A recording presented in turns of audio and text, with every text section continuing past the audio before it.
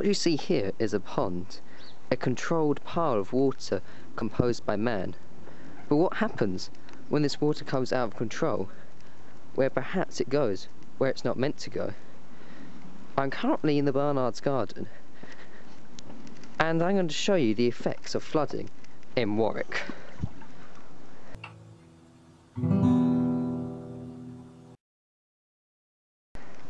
Now, I've just pushed open my back gate, and as you can see, I appear to be standing in a lake. Well, this used to be a grassy plain over here, and the river is actually over there by that tree. So what you're seeing is that the river has broken its banks and has travelled all the way up to the house.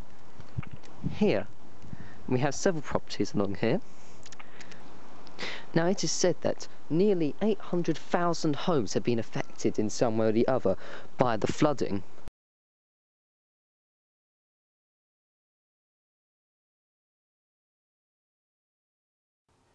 The river level at Warwick is 1.77 metres. This measurement was recorded at 8 o'clock on the 28th of November 2012. The typical river level range for this location is between 0.4 metres and 1.46 metres. The highest river level on record at this location is 3.95 metres, and the river level reached 3.47 metres on the 21st of August 2007.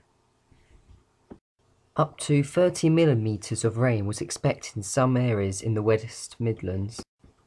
In the morning, the Environmental Agency called several homes in risk of flooding to advise them on precautions to take in order to ensure that their home was not flooded.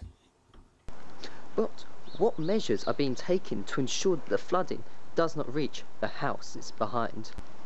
These bags are an example of how we are protecting ourselves from the floods at the moment.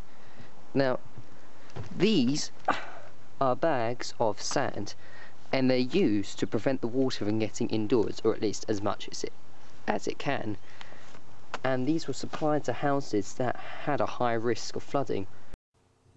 The county's fire service said it had received more than 40 calls from people stuck in floodwater, with 3 people rescued near Alchester after their car was swept down a swollen ford. 75 flood warnings and 50 flood alerts were put in place in the Midlands, especially in Northamptonshire. The sheep that lived in the field next to the river were relocated to another field in order to protect them against the flood. So, is this flood the worst that we've had so far? Or are there worse that are going to come, and worse that have already come? For instance, the 2007 flood was certainly more catastrophic than this one. We don't know, but are the effects of climate change going to make this flood not only reach to that level, but all the way up to the house, and perhaps even submerge the house as well?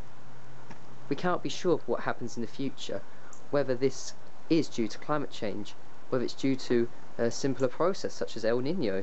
But one thing remains is that humans need to find a way of coping with this.